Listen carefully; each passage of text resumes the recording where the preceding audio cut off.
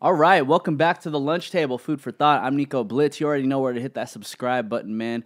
Shout out to my next guest, a rap legend, Rittz. What up, man? Yeah. What up, dude? No, you've been doing your thing for, I don't know, over a decade? Too long, man. Way too long. I've been in the game. I got signed about 2012, but I've been rapping for way too long. Yeah, and I mean, you can rap your ass off, man. Thanks, I bro. mean, I remember just listening That to means you a like lot. back in the day, and you can, to your new album now, Put a Crown on It. You're still doing the exact same shit. Yeah, thanks, man. Thanks. I try to stay, consistency is key. Yeah.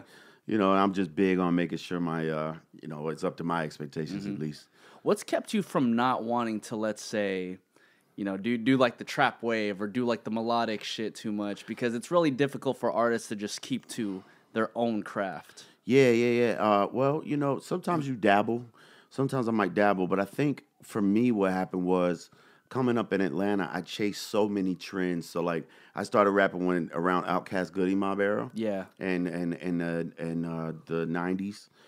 And then around 2000, Atlanta went through so many things with one taking over the game pretty much as far as running, being the tastemakers of what happened. So then Lil Jon with the crunk, then Snap, then just all T.I. these with the trap shit. yeah, and then just so many trends. Outkast doing their own thing. And then, the auto-tune and the futures, and then now it's came to where it's at with the SoundCloud stuff. So it's like I chased trends for so long that I had to learn the hard way that and Atlanta's a good way to do it because I was performing in the hood, Yeah. So in the hood, it's not like where they're sitting there, putting their hands up.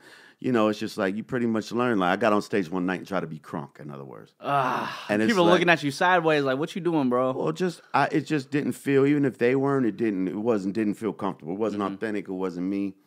And honestly, it didn't all click musically for me to get on until I finally started doing what I do and say, fuck it.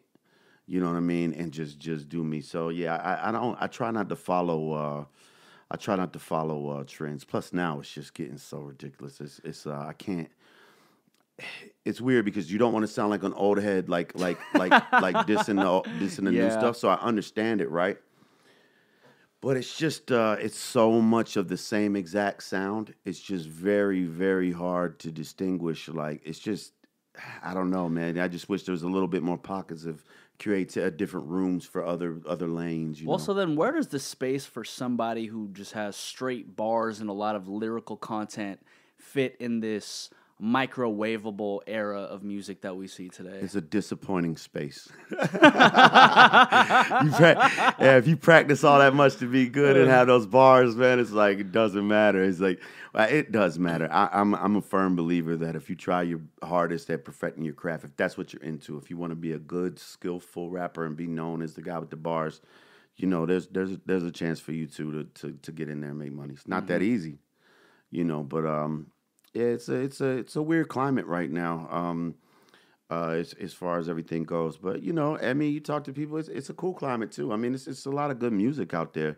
It's just I just wish there was a little bit more pockets of different lanes. The only time this era reminds me of the most is back in like '92.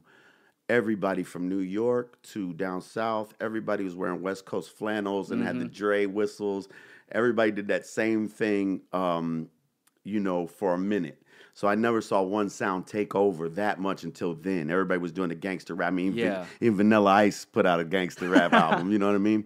So like now's the only time I'm seeing this, and now's the only time I'm seeing where it's such a difference where there was a wave of youth that came in, like teenagers. Yeah. So it's a lot of kid rap. So it's like a lot of stuff for kids, and that is the majority. That's like 90% now. Well, I was talking to somebody the other day explaining that, a lot of the kids, let's say maybe like in between the ages of like 15 and 20, a lot of them are popping off. But the people who I'm 26. Yeah. And the people who I tend to listen to are at least above 30. Right. You know what I mean? And I think it actually does take a while for, let's say, these microwavable careers to actually become like a long-term career. Like people don't hit their peak or shouldn't hit their peak until they're about like 30 or something like that.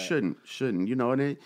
And God bless the people that, put out a record on the internet and blow up. That's awesome. And it's cool that this day and age allows that too at the same time.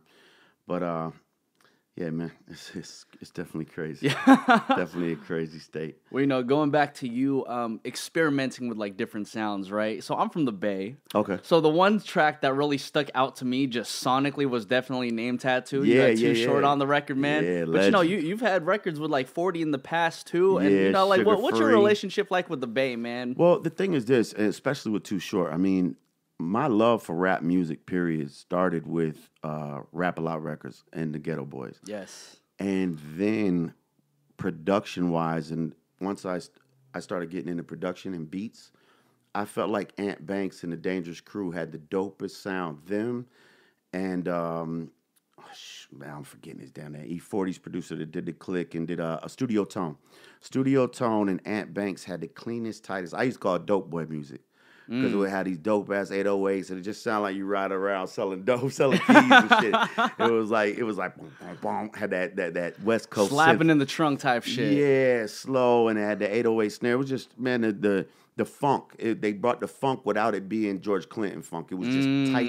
It was tight sounding. Everything was in the pocket, nice, but it banged.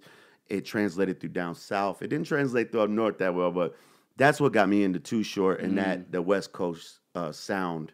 So I always have a love for that. Well, I think, I've heard that like the drug trade, the alleged drug trade between alleged like drug trade, right? the Bay Area and Atlanta was like, pretty heavy. Right, And, right. I think that's where the ties between like Lil Jon and E40, Yeah. eventually came about, because if the music just keeps on getting moved around between the states. Right. Well, I think too, like, Lil Jon probably grew up on that stuff too. So it's like, or was into that at that point in time, 90s, stuff like that. And like, I also think, I believe Pimp C said it, and this is what I tell producers that work on my albums. To make a perfect down south beat for me, or a perfect beat for me, is West Coast synths on a down south drum beat. So if you take the West Coast synths, the boom boom, boom boom, you take that West Coast synth, but you put it on top of boom boom, boom boom boom. Got you. It's like a very weird changes unison. up. The Yeah. next thing you know, you got a funky down south beat. Yeah. So that's what my formula has always been. So I've always had a love for those West Coast synths, but on top of down south drum patterns. Even though Name Tattoo has the West Coast. It's a little bit. It's like at that 90 BPM range. Yeah. Where I always feel like you're rapping at like 180. Right. But you know what? The 90 BPM range too was like one of my favorite eras in music when that, like around like the 50 Cent 2003, everybody was doing that kind of thing when Dre came out. Around 2001 to 2003, that was back. That tempo hit back pretty hard. I like the era a lot. That's when we get like the in the clubs and also like nothing but a G things and all that. Exactly. Or the part 2. Yeah. So yeah. So, I'm listening to your album, Put a Crown on It, and Yeah. I love it because there are so many different topics that you touch on, and, rappers nowadays don't necessarily touch on these things. Right. I think one thing that I've always been keen about talking about is political correctness. Right, yeah. And, like, I'll shit you not, I was literally, like, in my bed listening to this shit, and then I heard you talking about, man, I can't say this, I can't say that, and the first thing that came to my mind was like, okay, he's about to talk about political correct shit. Right. Knowing that, and I didn't even know that was the name of the title. track. And so, it reminded me about why people just don't like listening to Dave Chappelle, for example. Yeah. The guy who just keeps it, like, extremely real. And, I just wanted to know, like, more about your stance on this very PC world that we live in right now. I tried to say, and it's funny you say Chappelle because I'm not that big of a rapper, so it doesn't really translate or compare. But when I wrote Politically Correct and recorded it, and I saw his special, and I was like, it's basically the same kind of thing. So I was like, it looks like I saw the Chappelle special and went and did the rap version. That's cool, whatever. That didn't happen. But it was also refreshing to see that. So I'm like, I'm not the only one feeling it's time to really speak up because it's getting ridiculous. I mean, it's just crazy. I mean, somebody asked me about the record and was like, I was doing an Australian interview, with some guys in Australia for a radio show. And they were like, what would you do for a video for Asian Fusion, man? And I was like, I don't know, probably have some Asian girls or some geishas eating a taco and maybe some noodles. And I was like, but wait a minute, am I going to get in trouble for saying that? Something that small these days. Yeah, people can just blow it up. People can be like, yo, why do all Asian people got to be in this? Or why you got to have tacos and noodles? Like, just the dumb, it's like, yo, it's really getting to be too eggshelly. And what bothers me about it, the main reason I wanted to write about it was because we can complain about something like that, but then you see kids crying on on TV because they're separated from their parents because they got a wall built up. You got little Mexican kids crying and doing all that. You could show that all day, talk about that all day, but I can't say, damn, dude, you're retarded. I can't say that word. I just, not that I think saying the word retarded is right. I'm just saying I think it's a little bit backwards. Like, yo, maybe we should be worried about. Well, we should be focusing on like the bigger picture. Yeah, not necessarily we got a president that's. I mean, not to get that political about it, but I mean, let's just think about it. And this is no diss to Trump supporters. Let me just say, even going back to the song, you were saying we can't talk about religion. We can't even talk about politics without somebody getting like fired up. I mean, I can't even say. I mean, even in a positive light. I mean, you're gonna catch it either way. It's almost like it's to the point where, hey, that song, you know, where you're talking about praying and stuff, and how God saved your life. That might be. It's like, whoa, I can't say that. You know, even though that didn't happen. I'm just using an example. Yeah. You know, it's just it irritates me a little bit. I think it's a little bit backwards the way we're living like right now. But I think the good music in this world really pushes those boundaries and talks about these topics that we're not so keen to. I will say though, listening to Politically Correct, when you did use the C word a couple times, I'm just like, whoa. Oh yeah, you know what I mean? Yeah. When you use that, like for me personally, that's not a word like in my vocabulary. Yeah. But you know, I could see where you're coming from, where you're just like, you know, if it's already stemmed in your roots, if it's just how you feel, then that's how you feel. I mean, yeah, and I mean the thing is, if you're raised up, and you know, a lot of people hate that word, and that's why I said it. I should have said moisture, but moisture in the oyster. But nah, I should have said that. But yeah, some people don't like that word. But it's like, do you mind if I say it? Like, I mean, it might not like unless I call like your girlfriend or somebody's mother or like all women or this and like if it's very directional. Yeah, I mean, if I said a word, I mean, who knows? I mean, there's a lot of British. My wife's British. They just call you old cunt, you know, this guy quit acting like a cunt. Playful. You know, it's just it could be, but it's got a stigma. So I understand that. But it's like, can I say it and still have a career, please? Like, is it that bad? I understand, like, certain words you can't say. When it comes to the racial shit, man, like, you should leave that shit alone. Especially from... That's something you'll never say. No. And I really don't even like to talk about it because it's none of my business. Yeah. And it's like, it's not none of my business. It's something that I could be challenged that I can't identify with. Mm-hmm. I was born white. I'm white. It is what it is. So I'm not going to touch that. You know what I'm saying? And you shouldn't say that word, and however you wanted to say it, you know, however you say it. But I said that there too, you know, you can't say the N word either, but unless you got some friends that okay it if you say it with the A on the end. And it's like, that's lame too. But it's just crazy, man. But you got tons of people online getting away with saying that with the A on the end, bunch of little white kids on the video. Yeah, man, this, that, and the other. But like you said, we're talking about the word cunt. You know what I'm saying? You know, first porno I seen when I was 8 was my dad's porno collection. It was like, oh, what a big cunt. I didn't think of it as a bad word. It's like cunt was pussy. Shit. I love this shit. Yeah. I do want to leave it on like one or two notes. Maybe that should be your taboo thing now when you're having sex. Like, you use the word you hate to use. Hell like, nah, bro. I'm going in that cunt. See, all I know is when I was listening to the record, that word stuck out, and I'm like, yo. Now, that's how I know it's something that I'm personally not going to be using. Now every time you hear it, you're just going to think of a vagina. Yeah, no. Well, every time I hear the word now, I might just be thinking of you. Like, God damn it, Rittz, you got this word stuck in my head now. Good. Two things. One, my favorite movie of all time is Waterboy. Dope. You know what I mean? Dope. Solid. Waterboy's a great movie. A movie that would probably be banned in this day and age. And number two, I can't believe you don't like Breaking Bad. No, I don't like Breaking Bad. No, I don't. So here's the deal with Breaking Bad. God damn it. One, everybody expects me to like Breaking Bad, so that makes you like from the jump, like, you know, already defend. Like when it first comes out, yo, Rittz, you love Breaking Bad. So you already kind of get that thing. You know, it's like somebody tells you a movie's great. You're like, they don't know me. Yeah. You know. But once I gave Breaking Bad a try, bad acting actually didn't go with the Breaking Bad part. It just kind of, I can't stand bad acting. And then, but Breaking Bad, let's be honest, I do meth. I did meth for a long time. It just didn't look like real meth to me, and it didn't seem like the real game to me. Okay. Now, I know some heavy hitters in the meth game that love that show and identify with it, but that shit just didn't resonate as real to me. It looked fake as shit. Yeah. So I just didn't. Yeah, it just didn't seem authentic to the methamphetamine world that I've lived in. I guess, too unrealistic for your realistic standards. Exactly. Now the movie Spun is more right on. And, Spun? Yeah, check out Spun. Spun is more closer to the real experience than Breaking Bad for me. Yeah. But, there's going to be some people out there that be like, yo, Breaking Bad is just what? Maybe you guys are moving a little too much speed around. Yeah, right. I don't know. Like you're over here like exploding buildings with some like quote unquote meth now. But then again, though, same thing though with that song. I wanted to kind of say like, certain things you're not allowed to dislike. Pretty much everybody likes Breaking Bad, so it's like, mostly everybody likes sports. I just wanted to say things that, you're not allowed to say. I've dissed the Rolling Stones before in front of some people, and they get mad, man. Yeah. Like, you're not allowed to say it. Like, well, isn't it crazy how in this world we live in, you have to say something outrageous in order to get someone's attention? Kind of, yeah, you do. You do. I mean, and on the flip side of that coin, my manager didn't even want me to put Politically Correct on the album.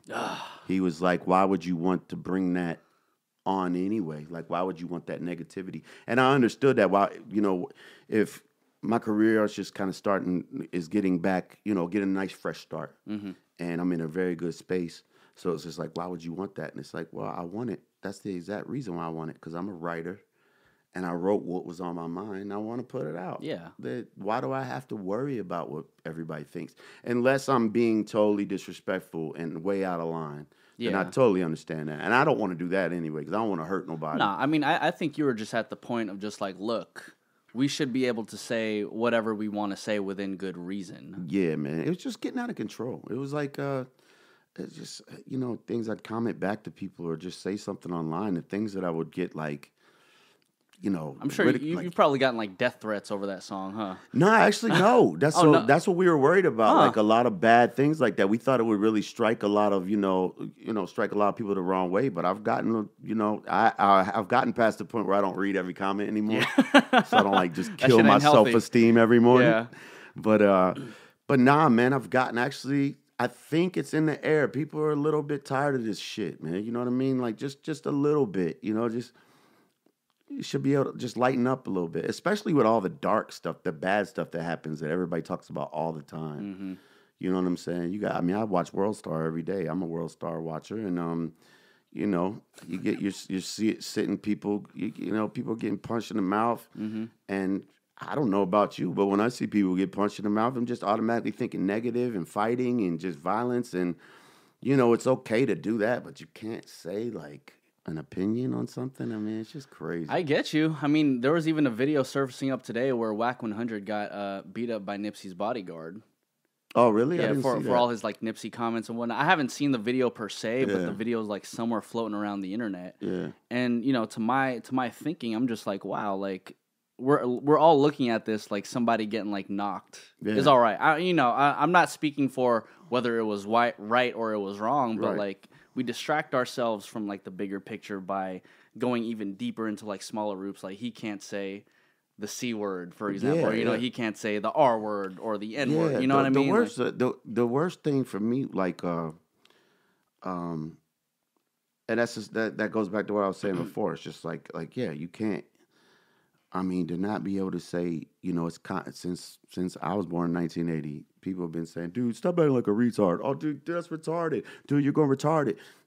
And trust me, I have fans that have mental retardation issues or health issues or things like it's not to cut them down. It's just like you can't say certain things, but like people are cheering for little kids getting separated from their parents and stuff on the news, but I can't say a word. It's backwards to me, man. Yeah, man. Yeah. Well, in the words of someone who I will not reference, see you next Tuesday.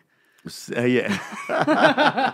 See you next Tuesday. See you next Tuesday. Now I'm gonna think of you every time I hear that song. Well, I'll tell you. I forgot. Go ahead. Go ahead. Our mutual friend has been using that phrase for a minute. Oh, you know what I mean? Oh, you know what I'm talking about? Yeah. Shout out to our mutual friend. He's a cunt. Yeah, you. Man. Shout him out, man. Go bootleg my CD. Damn. That's my dog, man. I love that guy. Oh, fuck, man. That's funny. But yeah, I might have got off the subject of whatever happened with Wack. I'll have to check out that video about Wack. don't know that this has nothing to do with whatever he's commenting about Nipsey Hussle at all. None of my business. Have no opinion on that. I will say Whack 100 though is pretty honest online, and sometimes I respect. I don't not about what he said about Nipsey. I'm just saying I respect honesty on from some people these days because it's very rare. Because you got to watch what you say and curve around. Well, that's why, again, the people who, I guess, acquire the most attention are just being as honest as possible about their opinion. Like, that's what you would say. Yeah. I got you. You know what I mean? It's kind of like the same way how LeVar Ball a couple of years ago, he was just getting all this noise for, like, his kids and his big baller brand. Right. It's just like, like, what the guy is saying is extremely outrageous. Right. But he's being completely honest about where he's coming from. And it's like, that's something that people like ourselves can really appreciate. It's like, man. Do I agree with him? No. But do I appreciate the honesty? 100%. Right. So, I respect it as well. That's that, man. You obviously not liking Breaking Bad for what it is. Like, I do got to ask just from, my personal perspective, but, like, how and when did you, like, get into meth? Meth hit Georgia around before it was crank. So, like, crank, I started doing that, like, 97, 98, just here and there. I've never been a big full-on, like, piles of dope, drug addict, lost his mind. I've always had good parents that make me feel guilty. So, like, I've always had to hide it, in other words. So I always have friends that, live wild. You go over their house, their parents are doing drugs with them. I didn't have parents like that. So, like, that kept me to where I'm probably not dead. I didn't die. So, like, I eliminated it out and had to, when my pops wasn't around for a while, I was able to go a little bit wilder. But, I was lucky enough to have a good family to be contained. But so I don't want to get it twisted like, I've been doing meth since 1997. You know what I'm saying? Like that. But I started dabbling in crank around in the late 90s.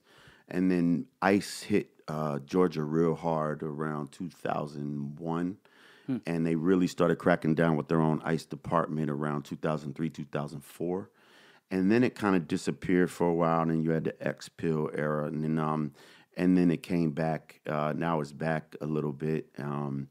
But yeah, it really hit like in a major, major way in the early 2000s. So around that point in time, it got so bad to where I just couldn't write raps. Put this way, I watched the whole Iraq war on TV, didn't go to sleep, I think. I was like, I went to sleep every 5 days or something, but I just was so fixated and obsessed with the war. I'd be all geeked up listening to Arabic music, just ready to just figure out what's happening. And, just fucking out of my mind on ice and writing raps. They say people tweak on things when they do speed. So some people work on cars, some people would polish his whole room. Yeah. Some people would rebuild their computer. My thing is I don't like doing speed for leisurely thing. I only do it to write raps. So it got to the point where I relied on it to write raps. Got you. Where it would take me 6 hours to write a rap sober, it would take me 2 hours to write a rap on meth. So I could write 3 songs in one night as opposed to one song in 2 days or 3 days. So I was just pumping out records. And then when it was finally time to stop around 2006, I was just tired of just doing illegal shit, worried about going to jail and worried about shit like that. So I was like, unless somebody's bringing some shit to my house, I'm done meeting up with people doing drug deals because I got to be a rapper because I'm getting old here. You know what I'm saying? I'm 26. So I stopped doing that and I had to retrain myself to write without meth. And that took a long time. That must have been difficult, huh? Because you were like so reliant on it. So reliant, yeah. Because as soon as you do one, it's like, all right, drop the beat, and without it, you would rather do anything else but write a rap. You know what I mean? Like, God, it's the last thing I want to do. Or so, God, I wish I had a line right now. And so I got over that, and then I dabbled in through the years, in and out. For the last however many years, yeah. So, I guess I want to ask you, how did you get out of it as much as you could? I know you ended up dabbling a few times here and there after you, officially got out. But, the reason why I bring this up is because just recently we had lost Juice WRLD to a whole bunch of drug shit. And, I think there's a conversation that we have to have in regards to, like, drug abuse and mental health while simultaneously being in this music industry. Yeah, I mean, dude, I'm sober now. This is my first sober press run, and Thank you. Congrats, man. Thank you, man. That's a beautiful thing. Normally I have a bottle in my pocket, man, and I feel a lot better. Yeah. And, what was your question, though, about the drugs as far I guess, as juice like, WRLD goes? how did you get yourself out of the situation from being a frequent meth user? So the meth thing was weird because it was meth and cocaine user. So I'm just a frequent drug user, basically. So it wasn't like a lot of people get it wrong and think, oh, he's a meth head. It was like, nah, I wasn't one of them. Like I just do speed to right. I do coke when I get drunk, and I get drunk all the time. So for me, and this is what I tell people now, because it's my sobriety thing. I have a lot of people hit me up. Until you're ready, like and that's the hardest part, because so many people, the main thing that human beings have trouble with is being honest with themselves, right? About themselves. So until you're honestly ready to like give it up all the way, then you're not going to be ready. It's just going to lead to a bunch of relapses and that. I mean, you have to, for me, it took a near-death experience and a lot of things it took. I lost all my money. Almost lost my wife, almost lost everything, almost lost my management, which would have made me lose my career. People wanted to stop working with me. Lost my sense of reality as far as being suicidal and homicidal. And was just like, I'm either going to die this year or someone's going to kill me this year. And I'm going to lose my wife and not have a career. And I don't have any money. All my credit's gone. So, like, I'm fucked. Like, so I can either be an idiot and continue this way and just, get ready to, I know what's going to happen or go. So I really don't know what to say, man. I hope that some of these people can wake up and make that change. But until you really know, I think for me it was several tours. It was just, I toured so much, and several tours just not knowing if I'm going to make it home, being alive. So I got to the point where I was making my wife watch me FaceTime while I sleep to make sure I keep breathing and just stuff like that, because I hadn't been asleep. And just bad shit. So it's very hard, man. It just sounds like an accumulation of a whole bunch of shit between, like, you touring, your wife always in this constant worry of state. You personally always in this constant worry of state. Like, am I going to make it? She's at home doing the same thing. So like, it was just a mess. So like, but with the situation with these other rappers and just artists in general, we get this sense that we're special, because a lot of times we're in a tour bus or a van or whatever, and you pull up to a state, your bus gets to park on the curb, you walk in, it's like, where does Mr. So-and-so go? You're special. Mm-hmm. You're always special. You live in this little tube, and your drugs are free, and you're partying, and you're the night, everybody's paid to come see you, be their entertainment for the night. So you get this false sense of reality. Like, I remember when I got home from tour one time, and I went to the grocery store and just parked my van on the curb, like, nah, I'm cool. Because that's what I do on tour. It's like, oh, yo, Rittz is in the van, like I'm somebody special. You know what I mean? You get this false sense, and that false sense leads to, shit, I can do whatever the fuck. I can do whatever, man. I'm me. At one point, you probably just feel like you're invincible. Yeah, you do. It gives you that invincible state. And that's even on my level. I can't imagine some of these really big artists that are riding around 3-4 tour buses, got hits on the radio, everybody catering to them. You get catered to yourself on a certain level, on my level. And I'm struggling, I mean, people don't know that, but I'm saying, like, I can't imagine if I was like, a huge star with 4 tour buses coming in, and you got all the money in the world, and you're in your 20s, man. Damn, and you're into drugs, and you're into, and partying's your thing. That sounds like a warning, everybody. It really is. I mean, to be honest, I haven't met too many people that can drink with me, and that's not a bragging thing. It's just the more you do it, it's just like the saying. I say that because there's a lot of people out there probably can't be as many people that take as many perks or take as many, or drink as much lean. You got to be the biggest one in the room if you're the artist. You know what I'm saying? You got to be the baddest one, and it's like, yeah, man. There's not a lot of future in it. Yeah, I mean, it sounds like the societal pressure, like not only from the people outside your group, but even like within your camp. I was literally just having a conversation with somebody at the coffee shop down there, and they were basically relaying a story to me about Mac Miller and his camp, about how, like, maybe like in certain situations, like they would see Mac just already like phased out, right, and just be like, no, he's cool. But it's like, if we look at these situations and recognize, like, hey, like, this shit really isn't cool, and it's not for the sake of like his artistry or even his like personal beneficial health. It's like what are we really doing here? Well, that's what happened to me too. It's like everyone knew I had a dangerous problem and was pretty fucking, sad to be around me. Like they probably hated, now afterwards I know how they felt, but hated to see me be in that situation, but couldn't do anything. I'm writing records, I'm doing the shows, my health is horrible, and I'm drinking and getting crazy, but I'm still handling myself. So the people that are around you that are supposed to help, they're just letting you do you because you're looking like you handle it. So you never know when that switch is going to go from handling it to death or jail. With me, what made me happen, I started to get extremely violent. And the violence came from my problems at home and just lifestyle. And the violence is what led me to go get help. The violent side. Because I'm not a naturally violent person. I'm a really kind individual. I really got a good heart. But I started getting really dark and wanting to go to dark places. And that's what led me there. But people around you don't realize that's happening. Wow. Until it happens, and then they're all like, whoa, this is bad. And then it gets bad and bad and bad, and then people stop wanting to work with you.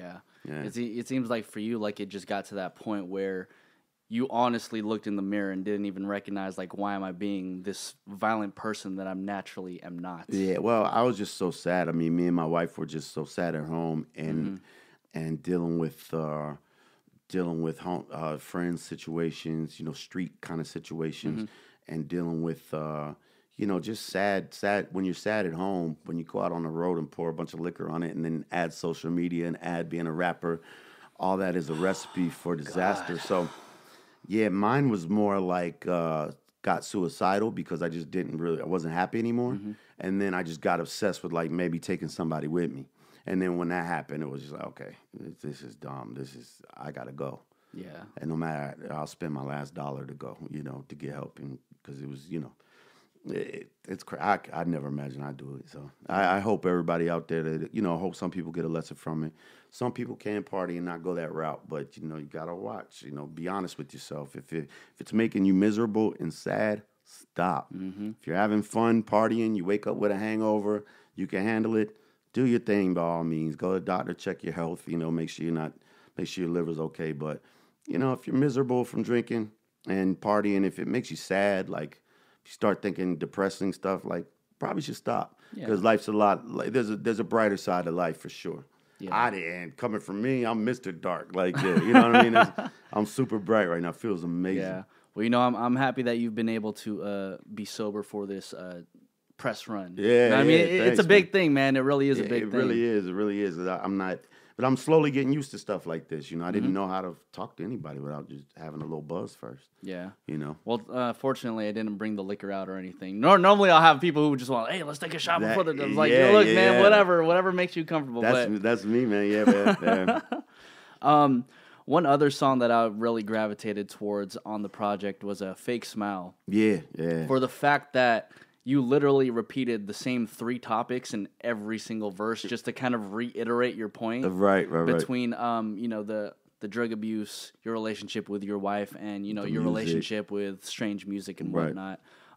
So I literally just watched your interview with Kev from like maybe 2 years ago, and you were discussing like the situation that was happening with Strange. But I think after listening to Fake Smile, I feel like there was possibly something a little bit more, like a kind of like a rift in like the friendship between like... Yeah, well, here's the deal. And this is what I think record label and artists are never supposed to like, that they have each other's interest. I mean, the label wants to get what they can out of the artist wants to get what they can out of the label. So unfortunately, the artist-label relationship deep down inside is never that great. I mean, it's business, man. It's a contract and it's a job. It's like, I mean, it is what it is. I say that to say this. So whatever my fans and me personally, I'm known for writing personal stuff. So I write about my personal experiences. So I have to walk a fine line between where I don't want to throw strange music under the bus or diss strange music because I love those guys, Travis Oakland, Tech Nine. But as an artist and label, you're always going to have riffs, And I think it was my first deal, and I got to see how it works, and that was a lot of disappointment, and not in strange music in the industry how it works, Okay. In the industry, just how it works, it's just kind of disappointed how it can work, and not disappointed in strange. They did so much for me, and it's just disappointing just how the business is structured, and what I didn't know about it. And there were some riffs. I made a mistake, being vocal about some stuff that I really should have just had a one-on-one discussion. That's why I said I threw a sucker punch even though we touched gloves. I shouldn't have did that because I felt like the whole fight was rigged, meaning I felt like I was rigged. You lost from the jump. Yeah, I was already lost from the jump. Yeah, it was already not meant for me to win this fight anyway, so I threw a sucker punch. And I was bitter, and I never should have reignited shit because I got nothing but respect deep inside for tech, and that's what I said in that. And Fake Smile too. I've addressed so many of those topics on so many other records. I have a song on Last Call called "Good Life." It was an extra song, a bonus record that a lot of people didn't hear. I'm hoping a lot of stuff, especially when it comes to my wife and certain things in that song, I hope I'll never have to touch again because I've touched so many times. I'm hoping Fake Smile is the last chapter of that. Mm-hmm. And now, if I'm pissed off at the label, I'm just gonna be pissed at myself. Well, now you're your own label, right. Nah, but shout to Strange Music, Tech Nine, Travis O'Gwen, man, I love those guys to death. Yeah, but with a record label, man, attention all rappers. It's a motherfucker with a deal, man. It is what it is. I mean, I got to put to me straight. A record label's like a bank. They put up the money for you. The loan. You got to pay the bank back. Yeah. Except they can. They could say your video costs $20,000 and it only costs $5,000. What are you gonna do? Yeah. Audit them, and then you audit them. You're not friends with them anymore. So it's like it's a very tricky business. You know what I'm saying? So I'm surprised that you decided to operate under your own label Clientele now. So then, like, what? C&T. I got a cease and desist on Clientele, but so now it's just C&T. Clientele is the crew. C&T Records. Yeah, C&T. Okay. Yeah. Shout out to C&T Records. Yeah. So like, what are like some business practices that you employ that you see as beneficial? Well, right now, to be honest, man, I haven't really because I literally got out of the rehab facility, signed a deal, wrote an album, recorded it, and came on the road. And now I'm here. Now we're here. So like I think 6 months from now, once I start seeing like checks and I start being able to get a street team together and staff together, and I mean, I literally emptied out my trailer myself and just counted all my merch and put it up in my garage. I mean, I'm at that stage, you know what I mean? So, and just being real, that's how it starts. And that's how it starts if you don't have a bunch of money behind you. And I don't. The money that we have is just money that we got with the deal, with the budget from 1RPM. And now we just wait for some return and expand the label, C&T. And I really can't wait, man. It's been since the same thing, back to the whole record deal thing. And once again, this is not a diss to Strange Music, but you got to think when I signed the record deal in 2012, I was getting millions of views on videos in 2011 when I signed on my own YouTube page. When I signed in 2012, Strange Music gets all that's Strange Music's views. Yeah. So I haven't received a YouTube check or gotten paid off my name since 2012. So there's a lot of big things in the way for me. Yeah. And so those things alone can make you bitter to any label. Yeah. But that's not necessarily directed towards Strange. You're kind of just like directing your energy toward the situation. Unfortunately, then that's what I was saying. Unfortunately, the way I write, I like to explain. I like other artists, especially. I like to, because I've always been known as the up and coming artist. It took a while. I like to give those guys some insight. And unfortunately, that insight sometimes comes off as me bashing Strange when it's just giving them insight on how this works, how this whole thing works. Well, you're also trying to figure out how to say everything in 16 bars. Yeah. This time around, you tried to say everything in 48 bars. Right. And be politically correct. And be politically correct at the fucking same time, man. Right. Oh, man. Well, Rittz, man, I really enjoy this conversation. I think you have a lot of gems to share with the people. But let's get into some very, just chill shit now. Yeah, so, let's do it. Obviously, we're at the lunch table. So what's your favorite food, man? That's hard. Okay, so that's hard because I'm a foodie, right? So I love everything. There's only a couple foods I don't like. I'm gonna say, you know, I was talking to my wife about it because I love someone. She's always like, you look like you smell like mustard, like you like meatloaf. You look like you smell yeah, like mustard. Yeah, you look like you smell like mustard. I'm like, God damn, man. It's terrible. I look like a mustard guy with mustard hands and meatloaf face. I do love a meatloaf, but yeah, when it comes down to it, I mean, a regular El Pastor street taco with some tomatillo salsa. There we go. Man, some radish, some lime, maybe a little queso fresco. Man, it's my favorite. Street taco, Mexican street tacos are my favorite food, period. I can't turn them down. I had to say, like, if you had a meatball truck, a place that serves some kind of lamb, because I'm a sucker for lamb and duck, or if you had a taco stand, which one am I doing? And I think, or a lobster roll thing, too. That's it. But I mean, you could also have the lobster tacos, man. You can have the lobster tacos. You can. And that sounds like the perfect combination for you in particular. And a lobster taco is a delicious thing too. So, but yeah, I think tacos is probably my favorite food. Okay. Yeah. Name tattoo. What was the first tattoo that you got?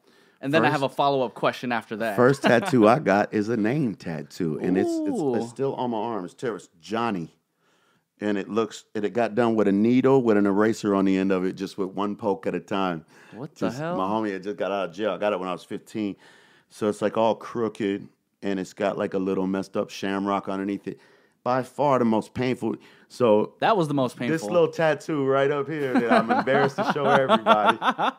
That's showing off this farmer tan and these muscles I got. Yeah, this is the first one. That hurt. I got it. I was sitting outside an apartment complex and just getting it. You know, they put the eraser on the end and the needle, and it just took about maybe 5 hours, something like that. Yeah. 5 hours for that thing? For that, well, I'm 15 years old, too. But you got to think it's one needle, so you got to hit one hole with your hand, because you know a gun's going. Yeah. You're just going. Boom, boom, boom, boom. So it's like extremely slow. Oh, man, it takes forever to do all that black in there with one little needle. I mean, now, there's some guys in jail, I'm sure that can probably got it down, but yeah, exactly. This was just a hand, ding, ding, ding. Yeah.